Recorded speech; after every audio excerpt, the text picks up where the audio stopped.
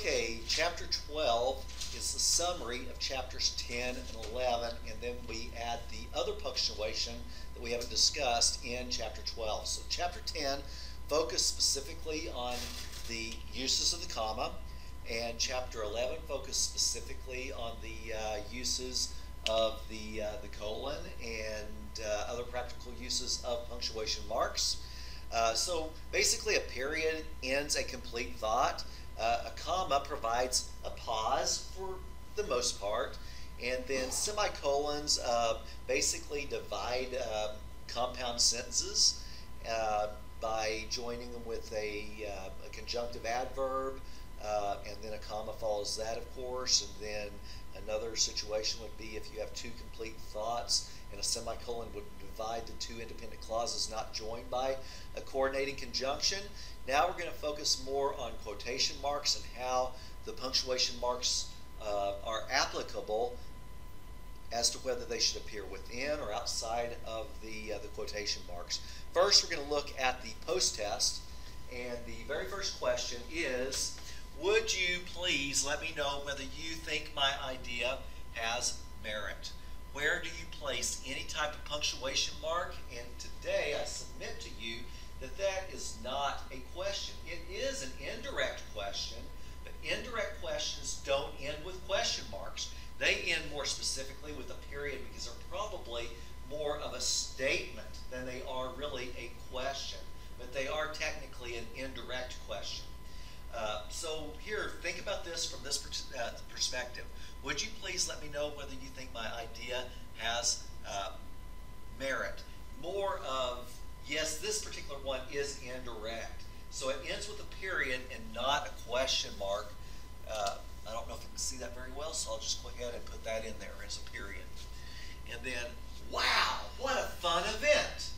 Exclamatory. We need to provide an exclamation point to show the emotion related to this particular statement. Now, there are some exclamatory types of remarks that are a little bit more subdued. One of those is, oh, I didn't know that she had already arrived. So, oh is kind of almost a little bit hesitant, but it's almost a filler. So instead of the word oh receiving an exclamation point, since it's a smaller dose of emotion, use a comma instead after your O's. Now, wow is always exclamatory. Then number three industries, and look what they did here. They inserted a dash. What a dash is whenever you're inserting it in a word processing package, whether it be WordPerfect or Word or most other packages for sure, you type two hyphens, and they appear like this. And then you don't space, like you have one word right before the hyphen, and then you have a word immediately after the hyphen. It creates one long dash. That's called an M dash. It's E-M D-A-S-H. And the purpose of a dash is really to emphasize something. Now, a dash really could be used, you could probably use commas in place of dashes, but it becomes really difficult if you have items in a series that's within that particular area that are separated with internal commas already. So that's what makes it a little bit frustrating and it forces you to reread it. So they recommend, the author recommends using a dash to offset items in a series that have internal commas. So that's exactly what they did here. Three industries, and notice that the dash is used instead of the colon because this is not an independent clause. If it were an independent clause, then a colon would probably, three of the following industries is what that's meaning. Then you could put a colon, but it's not an independent clause, and that's why I'm not going to use that colon. I'm going to use a dash instead. Or I could use parentheses, but parentheses de-emphasize, whereas dashes emphasize.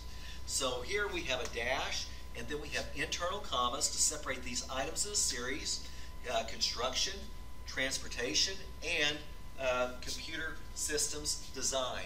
So there's your three items, and then we have another dash right here, and this is a verb. industries is your subject, and are experiencing is your verb phrase.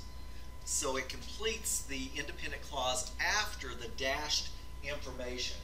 Yes, I could use a parenthesis to go there. So either a parenthesis or a dash would be really the most appropriate in these two examples. I could have used commas, but that would be frustrating because we already have internal commas. So do you see how the dash or the parentheses really makes that stand out a little bit more, since we do have internal commas? Shake head, yes. Okay. The next one is, please invite Grace Hill, PhD, and Dr. Judy Franchini. Okay, we end with a sentence, so it's just a period.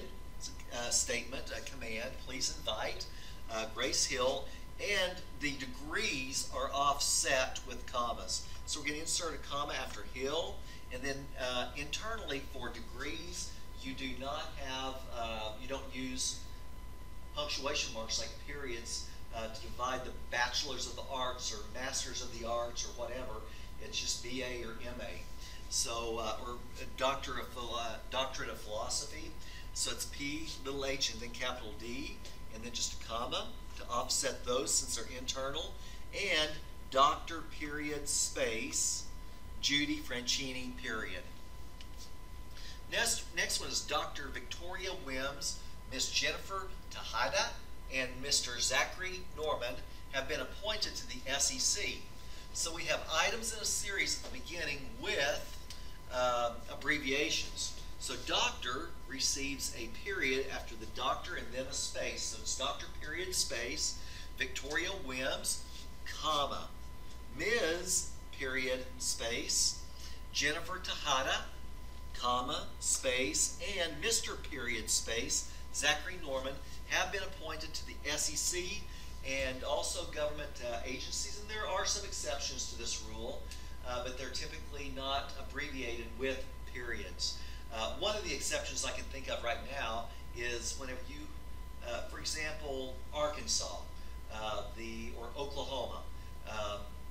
Oklahoma's abbreviation is OK. We don't type O period K period. It's just OK. It says something for Oklahoma. It shouldn't, right? Let's see. Read out that particular statement. And then, if I said U.S. and the United States of America, it's USA with no periods. But if I said the U.S. Postal Service, since the United States is being used as an adjective describing what kind of postal service, it's United States Postal Service. Since it's used as an adjective, then we would put U period, S period, right next to each other. But if it's used just as a regular noun, then it does not receive the periods. The chapter titled, The Personal Computer, was the best one in the book, The Innovators, How a Group of Hackers, Geniuses, and Geeks Created the Digital Revolution by Walter Isaacson. Okay, get rid of all my marks since I moved that around a little bit. Okay, anything that the chapter titled The Personal Computer, that's not the name of the book. The name of the book would be italicized. The main thing, anything that's main, you italicize it, and then anything that's considered to be a subcategory, usually put quotes around it. So this is a chapter within the main thing, which is a personal computer. So we're going to use quotes on both sides of this. Was the best one in the book. Now I have to move it because I need to look to the right of this. The name of the book is the main thing, so we're going to italicize The Innovators, and then use the name of the book continues to be How a Group of Hackers, comma, Geniuses, comma, and Geeks Created the Digital Revolution by Walter Isaacson, and then it ends with a period. It's just a statement. Okay, number 7. I wonder whether all candidates for the CEO position completed MBA degrees. So it's a statement that's wondering. It's indirect question is what it is. CEO does not have any punctuation. It completed, and then all degrees, none of the degrees have punctuation either. Degrees, and then it ends with a period.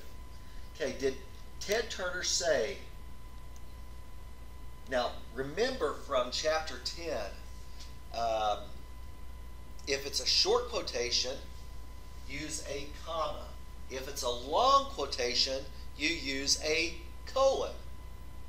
That's the main difference there. We're going to modify that just a little bit more today. Did Ted Turner say, you should set goals beyond your reach so you always have something to live for? Okay. As far as punctuation inside or outside of quotes, this is a rule.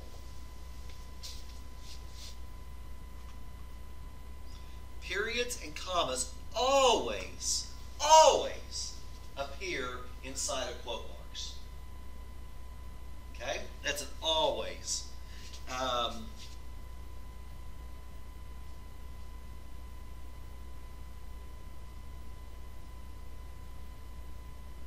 Colons and semicolons always appear outside of the quotation marks. Okay, then finally, question marks and exclamation points may appear inside of quotation marks, or they may appear outside of quotation marks as such. So how do I decide? Why did I decide on this one that I'm putting the quotation mark on the, or the question mark on the outside of the quotation mark? I did it specifically because the quote itself is not the question. This is a question. Did Ted Turner say? That's where the question is, so I placed the question mark on the outside of the quotation marks, as in illustrated right there. Okay, then number 9, my ex-boss may reconsider and hire me back. It's just a statement, so it ends with a period.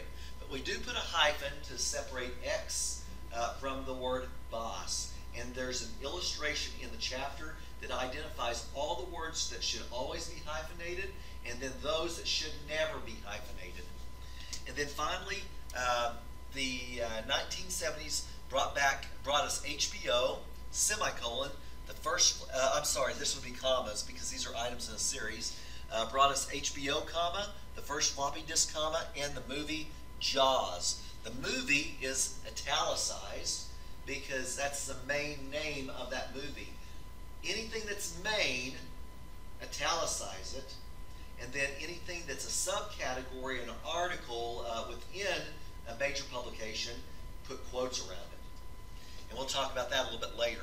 And then this is an apostrophe 70s because they omitted the 1970s. It would be fine for them to put 1970 little s. That would have been perfectly fine for them to have done that. Sometimes we want to omit the 19s, and we can do that by using the apostrophe to illustrate the omission of 19. Okay, now let's go ahead and take a look at the chapter and look at each one of these items individually. Okay, level 1. Punctuate statements, commands, and indirect questions. So use a period in those cases. Our supervisor asked whether we could work until 8 p.m. It's an indirect question, end it with a period. Analysts wonder what caused the latest drop in company's stock price. They wonder it, it's just an indirect question, so end it with a period. Now, polite request. This one's a little harder. Will you please prepare a spreadsheet showing your calculations? Are they asking a question here? No. It's a manager that is talking to an employee, and he's being polite. He or she is being polite to the employee, so it's a polite request for the employee to do, because the employee would not answer from this question. If the manager says, will you please prepare a spreadsheet showing your calculations? And the employee says, thank you for asking, but no thank you. That's not a response to that. So do not put a question mark at the end of it because it's not a question. It's a polite command. end it with a period. Now you could restructure that if you wanted to be a little bit more clear so that you know that it ends with a period. You could get rid of the will you please and just say, please prepare, as they illustrated right here. Please prepare a spreadsheet showing your calculations. Now we know that that imperative command ends with a period, without a doubt. Okay, to punctuate abbreviations and initials, lowercase abbreviations like AM, PM, miscellaneous, that is for IE. Remember EG, E period, G period. The way that you can remember when to use EG is when it means for example, EG. And then E period, G period, and then space once after that.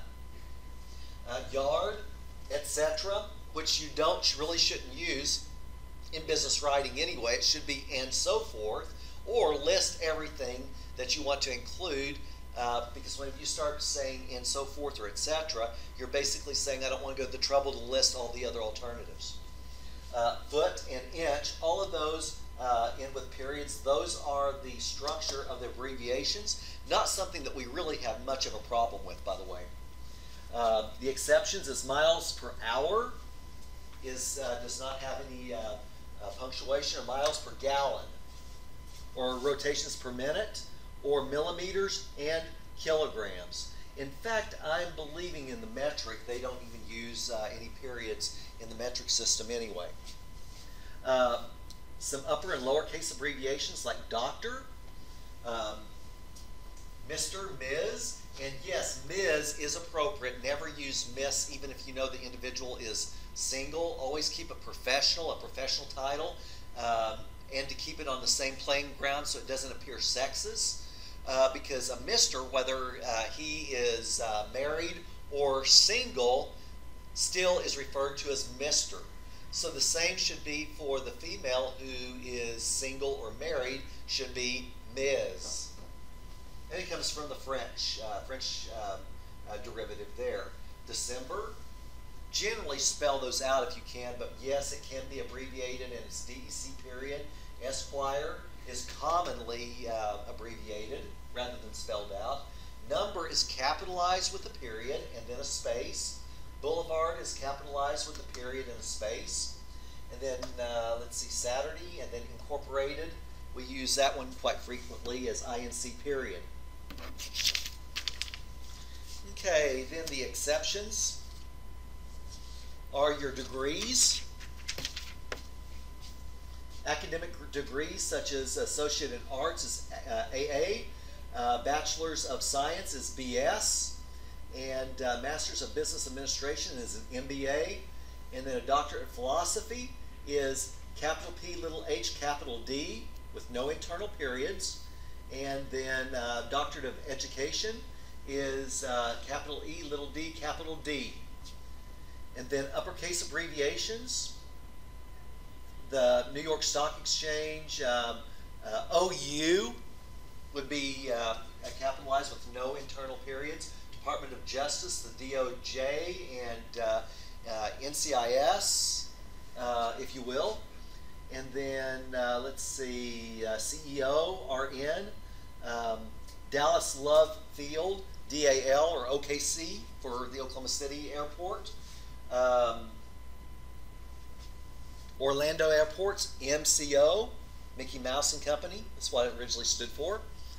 They were very creative there. And then NCAA, CFO for Chief Financial Officer, CPA. The New York Stock Exchange symbol for Harley-Davidson's HOG, H-O-G in all caps. If it's being offered on the stock exchange for the first time, it's an IPO in all caps. Global Positioning System, GPS, is all caps. Okay, geographical locations, USA, all capped with no internal periods. We do have an exception. We'll look at it in a minute. Arkansas is AR, British Columbia is BC. We often, instead of saying the United Kingdom, we say the UK. So the abbreviation is usually more common than calling it the United Kingdom. Alaska is the AK, and Newfoundland is NL. The exception, if you put United States as an adjective before a noun, then you are able to put capital U period, capital S period, space, Postal Service. Same thing with U.S. currency, U period, S period, space, currency. Okay, initials. How do you punctuate initials? It's H period, space, G period, space, Wells. Commonly, we will put them together without the space between them, and that's really not correct. So you should, as far as initials of individuals, separate the initial, each initial with a space, which really represents a full name, which you would always put a space between a full name and the next name. Okay, let's see. Numerals.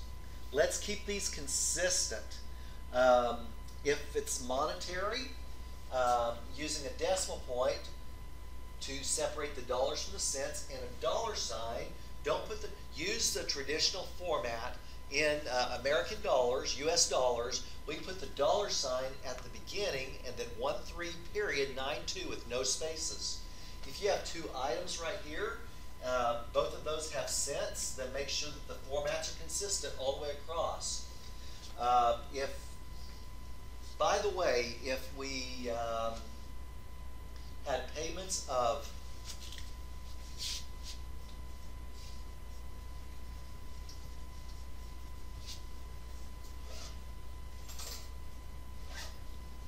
$13,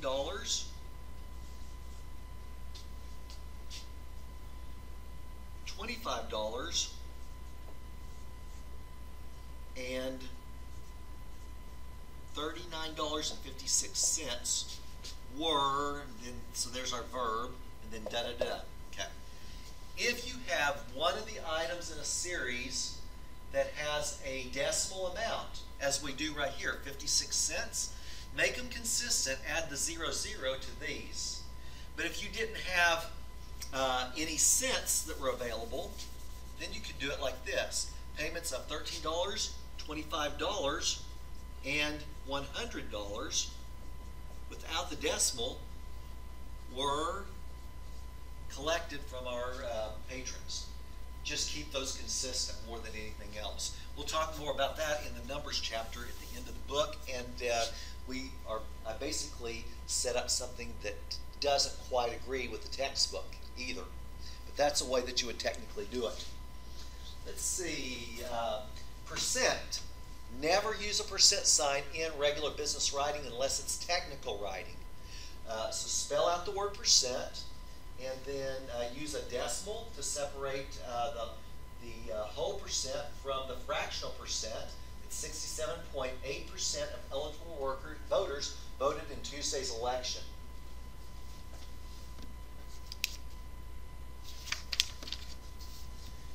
Okay, uses of the quotation mark. Okay, punctuate direct questions.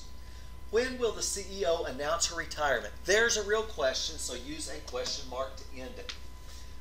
Next one, to punctuate questions added to statements. Look at this didn't we edition. So we had a successful year, period, is all that's needed. But I go, we had a successful year, didn't we? There's the statement that's apart from the question. So to separate the two, use a comma to separate the questionable part, and then put a question mark with the question that's being asked. He's the best one for the position, don't you think? There's a question right there, so use a comma to offset the question and put a question mark there to go along with the question. Okay, to indicate doubt.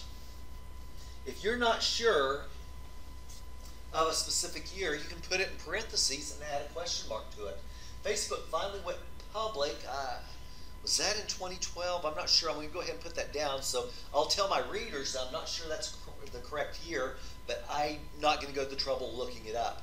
Yes, we should go to the trouble to look it up and find out for sure.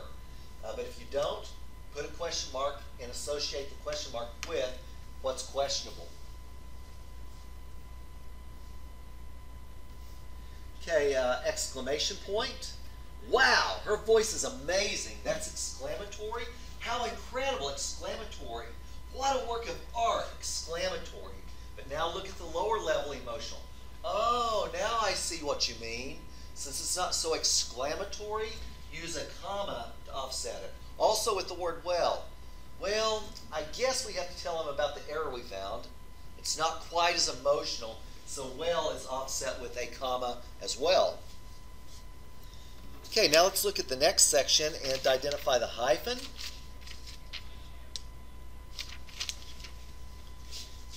The hyphen is separate from a dash. Hyphen is only one hyphen to separate, maybe like ex-father-in-law or something like that.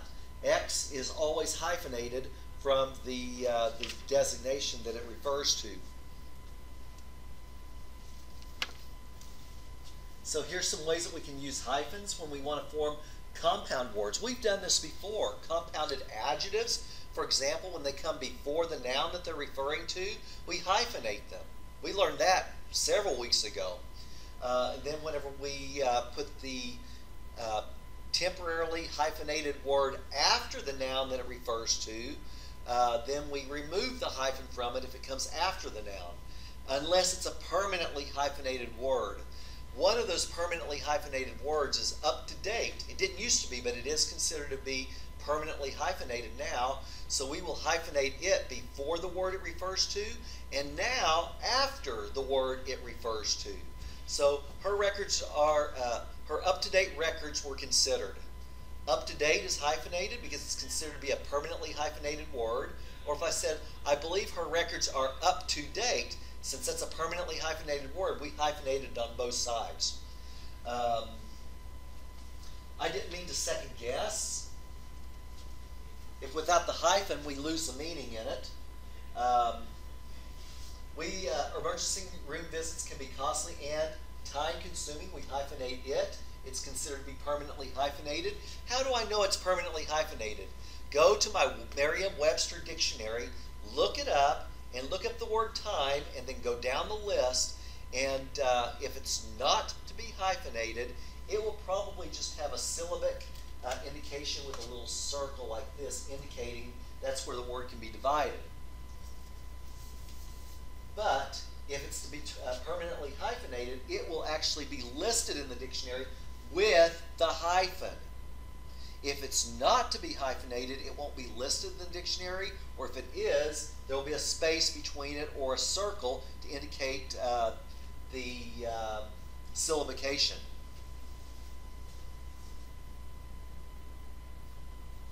Okay, here's the words ex, self, and quasi.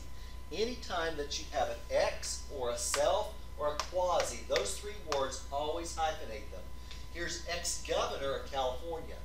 Here is who exhibits strong self-esteem. A quasi-public entity. So all three, ex, self, and quasi, whatever they're related to, you must hyphenate them.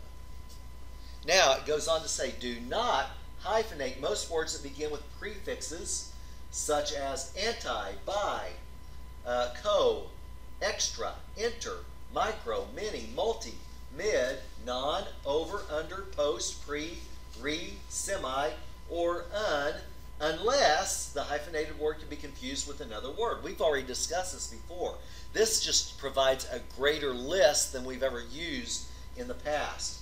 Also use a hyphen when the prefix is added to a word that starts with a capital, like anti-American.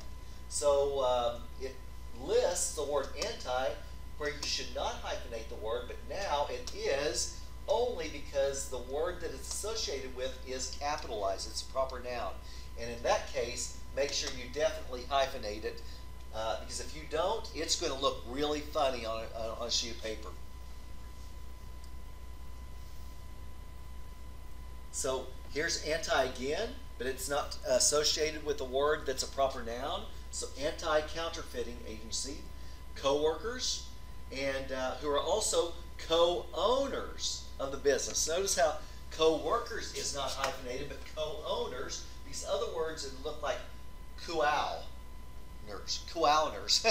We've tried to pronounce it. It's that co-owners forces us to pronounce owners correctly without going back, oh, that meant to be co-owners. So that's why they hyphenated the word co-owners. But co-workers, not hyphenated. Co-owners is hyphenated. Have been rewritten about our multi-use facilities. Notice rewritten and multi-use is not hyphenated. Non-profit is not hyphenated. But non-English.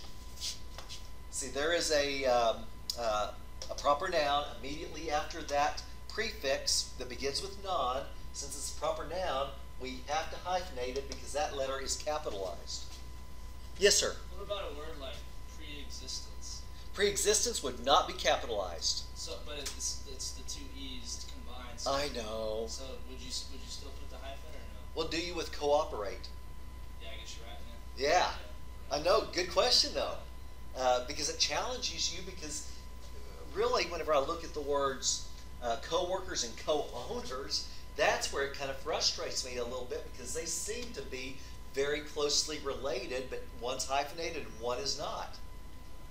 But if you didn't have put that in there, it's like cooners, you know, so it's almost misread, but it seems so awkward to have those two words so closely associated to each other, one hyphenated and one not hyphenated. That is very frustrating. Look at this one. Did you ever think the word resign would be hyphenated? Well, what if you want to re-sign the documents? Then it should be hyphenated, and that's exactly what happened here. When her employment contract expires, Brenda plans to re-sign her contract. Not resign her contract, they re-sign. So the pronunciation is even different with the hyphenated word here. When writing family titles, hyphenate words that contain ex, great, or in-law. Do not hyphenate words that contain step, half, and grand. Whew, this is confusing, isn't it? So ex, quasi, and self is hyphenated. Remember that. So ex-wife. But grand is not hyphenated. Mother-in-law is hyphenated, but her great. It didn't say grand, great right there. It says grand.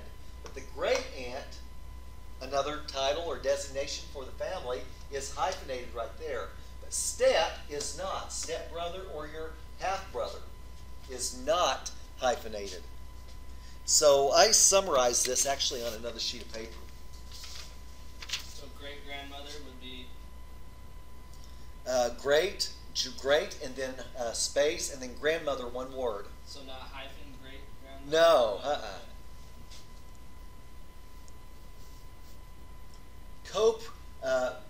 I guess co-predicinen is the word that I've always used. This kind of helps. Over or under co-predicinen is what I've been able to use in the past. Pre-dis, re, un, non, co, and con. And then other ones that we just added are these words that should not be hyphenated. Anti, unless it's anti-American, and then that's a proper noun, then you would hyphenate it. And then there's my complete list right there. Recover from illness or recover the sofa. Resign from my job or resign the contract. There's the alternatives there. And then use hyphens with ex, self, quasi, and in-law, but not with grand and half and step. I didn't summarize everything, but almost. Wow, right? With exclamation point.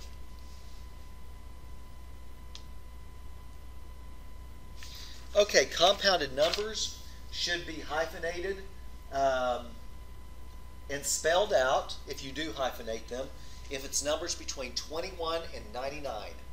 21 and 99 should always be hyphenated and spelled out as words. Then, of course, if you use a regular figure, then you're not going to hyphenate it. Okay, to divide a word over 2 lines, don't do that. Allow Word to divide the words for you automatically. So we can kind of skip that particular section. Okay, and that brings us to the dash, and do not confuse the hyphen with the dash. The dash is sometimes used in place of a comma, a semicolon, a colon, or parentheses to show greater emphasis. So yes, other marks of punctuation's generally fine. But the dash shows the greatest emphasis. And if that's what you're trying to achieve, then this is the punctuation mark that you want to use. It does go on to say, don't overuse the dash because then it loses its effectiveness. Okay, to set off parenthetical elements. Within a sentence, parenthetical elements and appositives. What's an appositive? It renames a noun or a pronoun, or it describes a noun or a pronoun. It's usually set off by commas, right? If, however, the parenthetical element or appositive itself contains internal commas, use dashes to offset them. Look what they did right here, or parentheses, either one or the other. So this is not an independent clause here. It stands alone, and then here is your list. For example, Moe's Bows, Fish Flops, and BLA Blamtastic were founded by teenagers. So these items in a series are offset with internal commas, so you use dashes to separate that section. For research assistants, no, that's not an independent clause. So this makes perfect sense to use either a dash or a parenthesis. Since we're wanting to emphasize it, we're going to use a dash. Dash Debbie Venor, comma, Richard Earl, comma, Shama and somebody, comma, Quinlan, and then dash, and then assistance received. There's your subject and there's your verb. Into your bonuses for outstanding service. If I said four of the following, consider four of the following research assistants, I would use a colon then, because that's an independent clause. Since that's not an independent clause, and then I have items in a series that's separated with internal commas, I'm going to use a dash or a parenthesis. The dash provides emphasis, and the parentheses de-emphasizes the statement. Okay, if you have a parenthetical statement between a subject and a verb, so you can place any parenthetical element between dashes instead of commas. However, remember that doing so emphasizes the parenthetical element. So it would have been perfectly fine for me to have said all employees, comma, and that includes Ann Patterson, comma, must work overtime this weekend. That would have been fine. But this parenthetical element I want to emphasize, apparently. Maybe that's trying to push her button a little bit. All employees, and this particular employee, she never listens to what I have to say. And that includes Ann Patterson, must work overtime this weekend. See the emphasis there? It's a button pusher, isn't it? And you can see that the dashes really does emphasize that particular parenthetical element. Okay, use dashes to offset interruptions of the sentence or an afterthought. We will rebook you on a different flight at no cost to you. I would really just rephrase that and make it sound a little bit better. I could say, we will book you on a different flight if your flight is canceled due to mechanical problems. We will provide this service at no cost to you, and just make it another sentence even. So they're just wanting to emphasize that with the dashes. Let's meet Friday to discuss your idea. Here's an afterthought. No, let's make it Thursday. You know what? Just retype it and say, let's meet Thursday. There's no reason to really put that in a document in the first place. But yes, dashes can be used for afterthoughts or an interruption of thought, or to separate appositives or parenthetical elements. Okay, use a dash, not a colon, to separate an introductory list from a summarizing statement. Colons generally introduce lists and or an item. And they're usually, when they introduce a list, they're part of a independent clause. And that's why I would use the colon. But there is no independent clause here. That's why I'm going to use the dash. Honesty, comma, confidence, comma, optimism. These are the traits of a strong leader, period. Facebook, comma, Twitter, comma, LinkedIn, comma, Pinterest, dash. These, it's almost telling what these actually represent.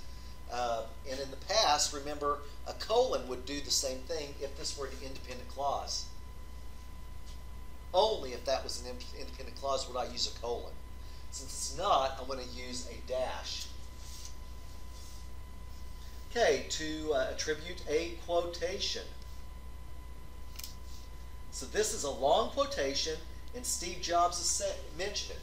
So just basically tab or actually hit the align right command in Microsoft Word. It'll go straight to the right margin. Hit your hyphen key twice to make the M dash, and no spaces, and then just type Steve Jobs, and then enter, and then change it back to align left. And this will actually provide credit for that long quotation.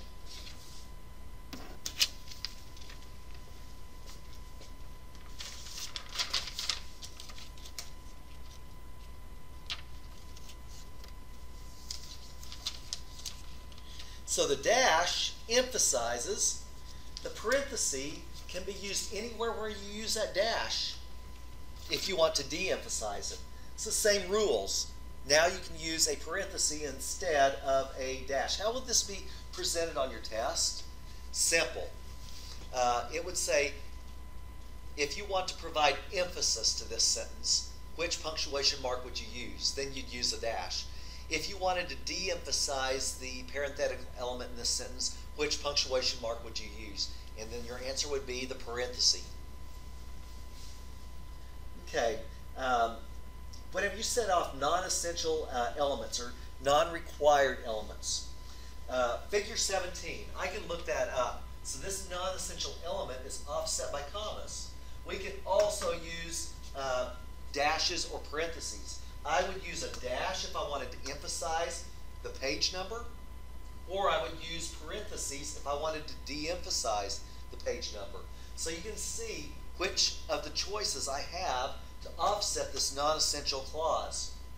So it's an adjective clause that's describing the noun. So I use commas, which is most common. If I wanted to emphasize it, I use dashes on both sides.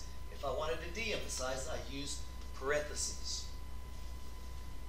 Really, if I was going to de-emphasize it, I'd just go ahead and use commas technically, but that's just me.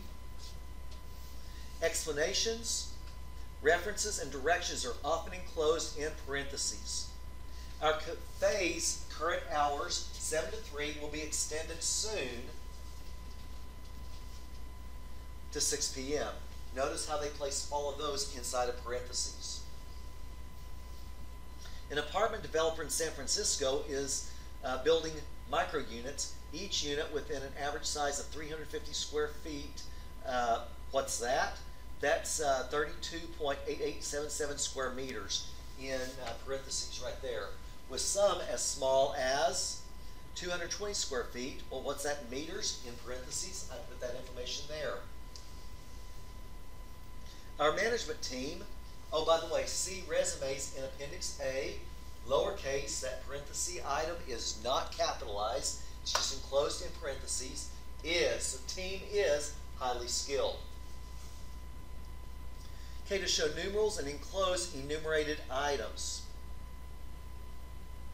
If you're doing a legal document, a contract, you will spell out the number of days in a legal contract, N-I-N-E-T-Y, and in parentheses put the figure inside of those parentheses. That's only in a legal document, by the way, a contract. Okay, if you're going to repeat something frequently throughout the document, identify who it is first. Transportation Security Administration. They're the TSA. Now I can refer to TSA without parentheses throughout the rest of the document without repeating Transportation Security Administration again. Then if you have items like A, B, and C, you can enclose those in parentheses or use numbers in parentheses as well. Okay, this one is not for really good business writing, by the way, this particular section. This is almost if you're doing writing for a newscast for NBC, ABC, CBS. Think of your favorite newscaster, and they're talking about a local news story. And they may have a little statement that's internalized from the actual statement. It's a question within the statement, and so they punctuated this by placing parentheses around the question. Our task force will be using Google Documents. Have you tried it? That's like kind of like what a newscaster would use in conveying information to the audience. Not really good business writing, by the way.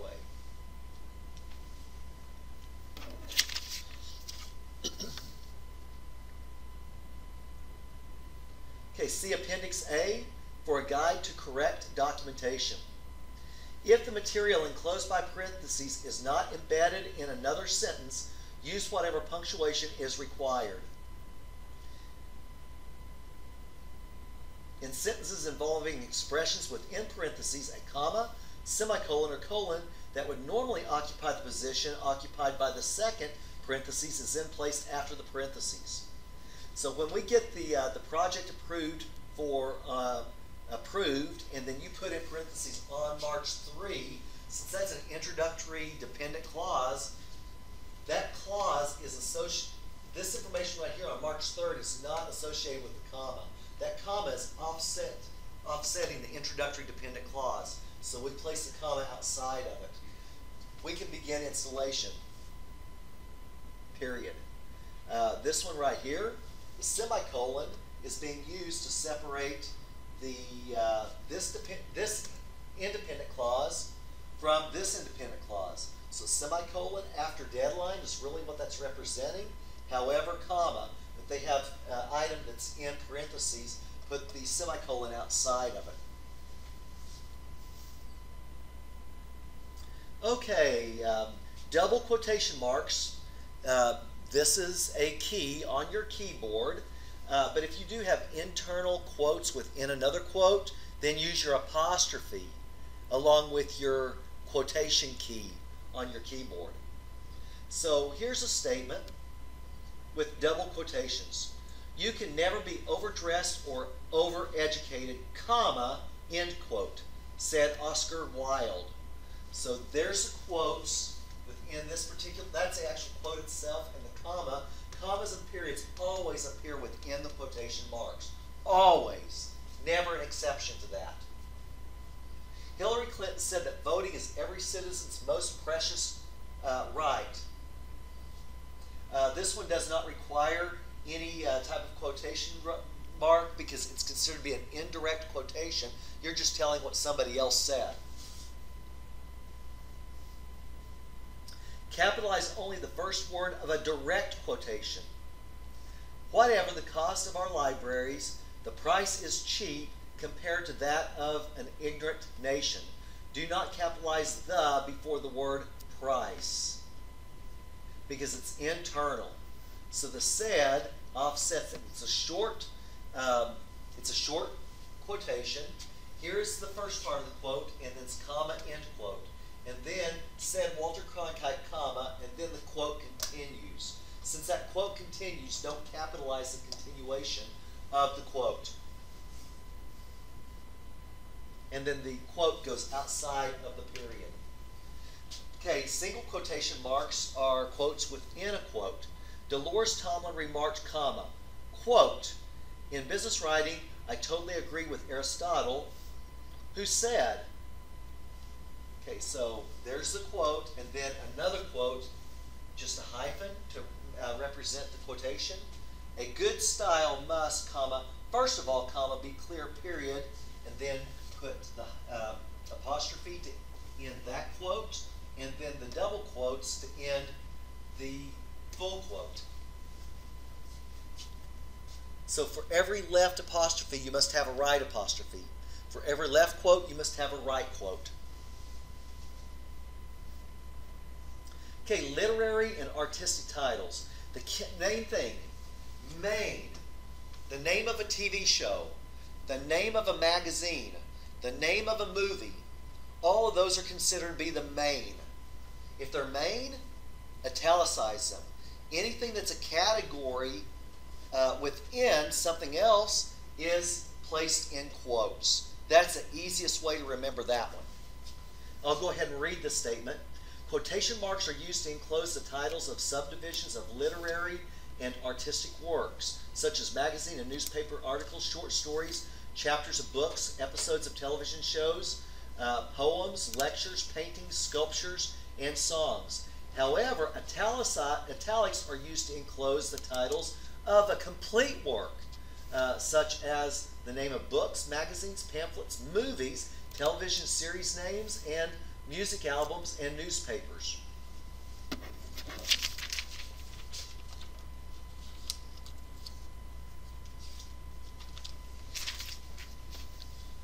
So here's the example. Here's the name of the magazine, the periodical. It's a newspaper. I loved the Wall Street Journal. It's the main. It's italicized. Article. Article within it. Let's put a quote around it. Why does everybody now put everything in quotation marks? Since this is the article name right here, quote and end quote. And by the way, the question is associated with the quote. That's why they put the question mark inside of it. And then we have any little technical cue right there.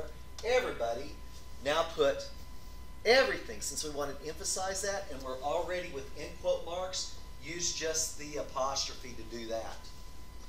Okay, here's an episode of the main show. The main show is The Office, which is italicized, and the episode is called Diversity Day. It's in quotes.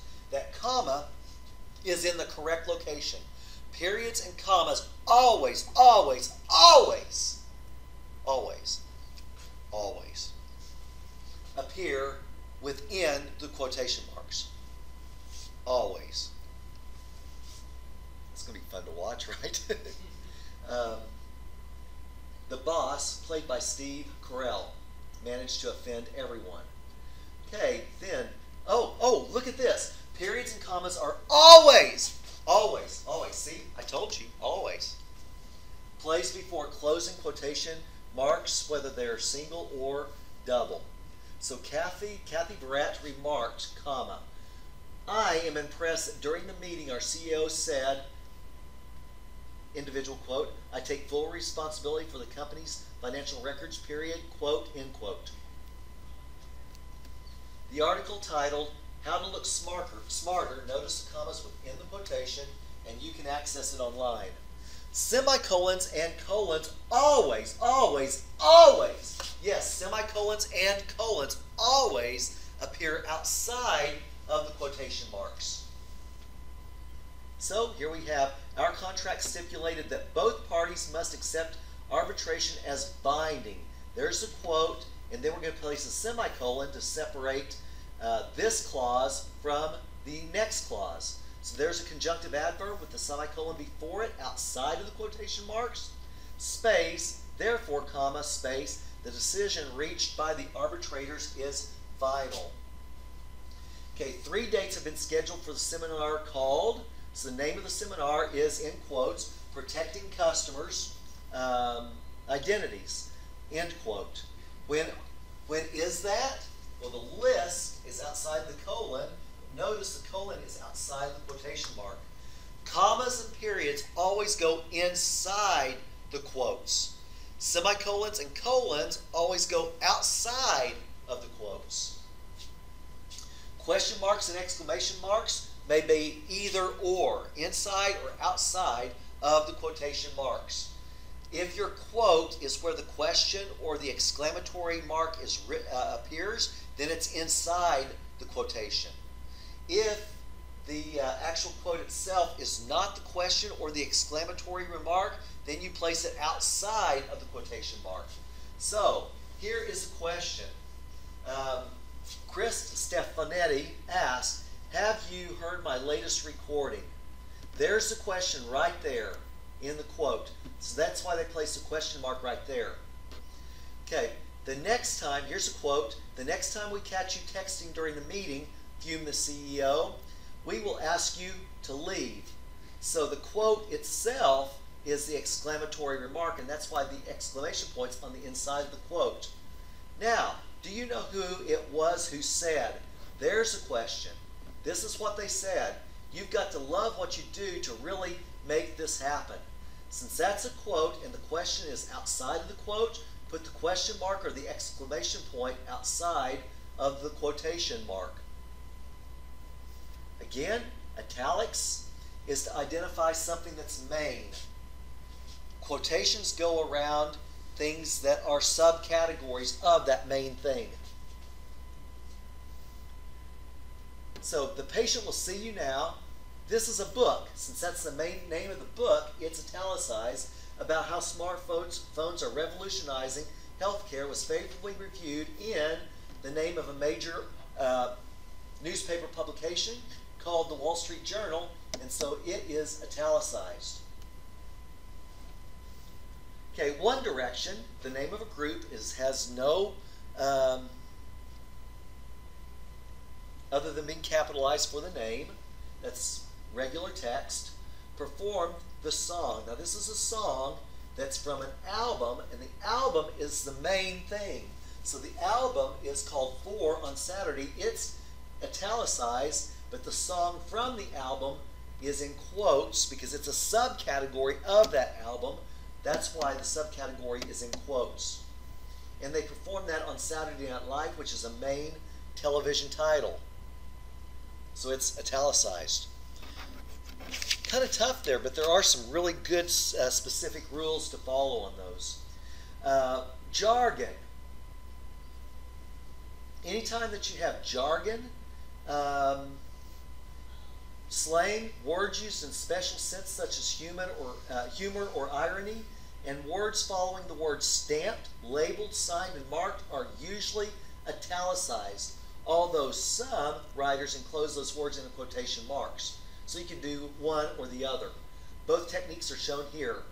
Online content that is designed to gather as many clicks as possible is often called clickbait. So that jargon that we're using is italicized. Jargon is italicized. My teenager said that the film, this is the main thing, so that's why it's italicized, is sick. That's a term that the kid uses, and therefore, since it's not part of the regular vernacular, it's considered to be jargon, so it is in italics. Oren claimed he was too ill, but he really wasn't. He claimed he was too ill. Since we're using the word ill as jargon, they italicized it to come to work yesterday. I don't really believe them. Now, if you have a word that's introduced with the words marked or stamped, italicize it. It was marked confidential.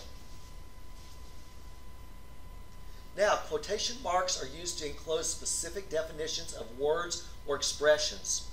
The word or expression being defined is italicized. The word or expression being defined is italicized, and the definition is in quotes. Look what they're doing here.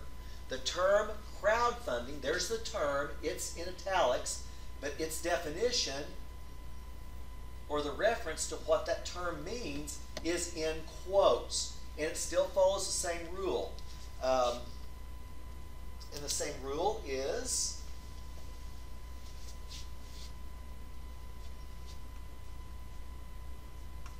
periods and commas always go inside of quotes, and semicolons and colons always go outside of quotes. And then if the quoted material, it can, if you have question marks or italics, you can have question marks, or excuse me, not italics, but question marks or exclamation points. It can go either in or outside of quotes, depending on what is being questioned or exclaimed. So the accountants use the term gross margin, terms, crowdfunding, gross margin, both of those are italics. What does it mean? The definition is the difference between what it actually costs and the sales revenue. So the definition is in quotes. I'll move this up a little bit. Okay, in addition, words under discussion in a sentence and words used as nouns are italicized.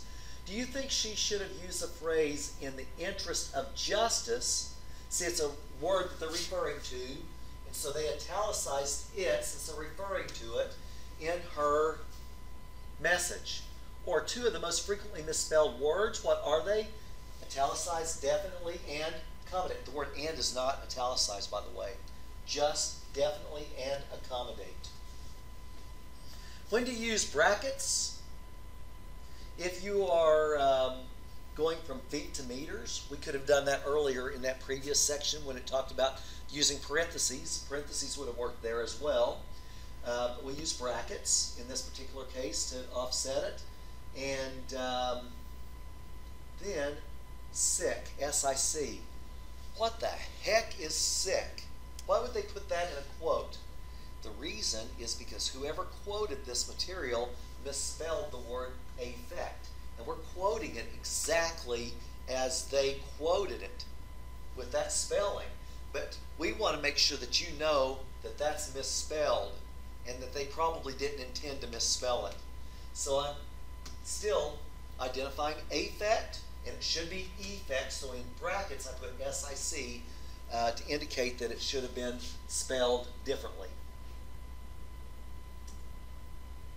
What does that mean, spelled incorrectly?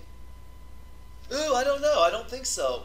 Actually, that's great. Spelled incorrectly. It does not mean that. In fact, it tells us right above. Within quotations, brackets are used by writers to enclose their own inserted remarks. Such remarks may be corrective, illustrative, or explanatory. Brackets are also used within quotations to enclose the word sick, which means thus or so. This Latin form is used to emphasize the fact that an error obvious to all actually appears thus in the quoted material. But spelled incorrectly certainly works for me. Okay, apostrophe. Be careful with the apostrophe. This goes back to chapter 3, by the way. So if we want to show singular possession, we put apostrophe S, right? And there's exceptions to that. And then if we want to show plural possession, it's S apostrophe, right? Nouns should not show the mark of possession. So today's college students face many challenges. So right there, today we put apostrophe S to make it possessive of today's college students. But students is just plural, so we're not going to put an apostrophe in it. It's just a plural noun, so we just add an S to it to make it plural. The company's attorneys are evaluating the merger agreement. Here we do want each company, there's two companies there, and all the attorneys are evaluating this. So there's two companies, so we're changing the Y to I and adding ES and adding the apostrophe to show plural possession. And then attorneys is just, we're not going to make it possessive because it's just a plural noun. We just add S to make it plural. But yes, companies is plural possessive, so we put the mark of possession only on it. So that's just kind of a revisit of chapter 3 very quickly to reiterate the use of the apostrophe. Contractions are used for it is, and there are, and they are, as illustrated here, which is perfectly fine. You are invited, you apostrophe R-E. There is, there apostrophe S. Did not, did in apostrophe T. Those are perfectly fine to use. Omitted letters or numbers, that's the 1970s, so that's the apostrophe 70s. Or the class of 2018 looks promising, so that's apostrophe 18. And Dunkin' Donuts, should be Dunking Donuts, but they called it Dunkin' Donuts to make it a little bit more southern perhaps. And so they replaced the G with the apostrophe. Okay, in technical writing, you probably do this, but in business writing, you would spell it out like this: 14 feet by 16 feet, 5 feet and 5 5 foot and 6 foot and 3 inches, you'd spell that out typically. Now your FAQs, oh goodness, we're running out of time too. Don't use the ampersand unless it's the name of an organization. Let's see, when do you use verses and how do you abbreviate it? I've seen it with VS period and V period. If it's a legal document, it's probably V period, and in business writing, you actually just spell it out and say verses, V-E-R-S-U-S. If you're talking about verse in the Bible, then it'd be VS period. What is the order of college degrees and which ones are capitalized? Let's see, your degrees are not capitalized, but the abbreviations are. So here's your list of degrees, and associates is apostrophe S in lowercase, a bachelor's is apostrophe S in lowercase, and master's is apostrophe S in lowercase. The names of your degrees: Associate of Arts degrees, Bachelor of Science, Master of Arts, and Doctor of Philosophy. Now you do capitalize them if they're used as titles. And then whenever you use abbreviations, you offset them with punctuation marks, but they don't have internal punctuation, but you capitalize the abbreviations. Okay, does Ms. have to have a period after it? Yes. Should I use it for a woman who is single? Yes. I have a phone extension at work. Should I capitalize the E in extension and abbreviate it? Yes. Call me at this number, comma, space, capital E, little xt period, and then the extension number, 2306.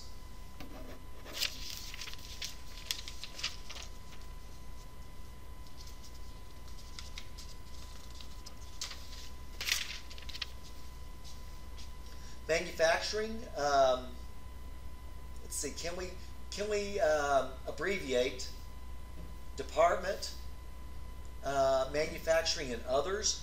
Yes, but if you don't have to, don't. But department would be DEPT period. National is NATL. Insurance is INS. MFG period for manufacturing. And merchandise is MDSE. Notice that all abbreviations are made up of lowercase letters and end with periods. Where should sick be placed when it's used? Right next to the word that's wrong. Like they said, call Mona Lisa. They misspelled Mona, so that's sick within brackets. I've looked in the dictionary, but I'm still unsure about whether to hyphenate co-pilot. The hyphen is no longer used in most words beginning with the prefix co, like co-author, co-counsel, co-design, co-feature, co-head, co-pilot, co-star, co-write. Only a few words retain the hyphen, like co-official. Otherwise, it's coof. Co-owner, cooner, or co-organizer, coorganizer. So if you're looking it up in the dictionary, you'll find co-own, meaning to always hyphenate it. That's a permanently hyphenated word. But if it appears like this, then you don't. That's just a syllabication of the word. An ellipsis at the end of a group, it's 3 periods. Don't separate them with spaces.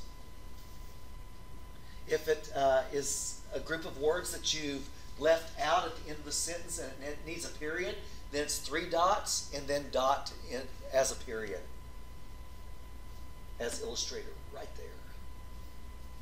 Should I use complimentary PLI or complimentary PLE to describe free tickets? If they're a gift, G-I-F-T, it's PLI. Complimentary means it goes along with something. It complements it. It matches. Her purse complemented her outfit because they go well together. But PLI, use PLI when you're referring specifically to a gift, or a complimentary close at the end of the message is PLI as well.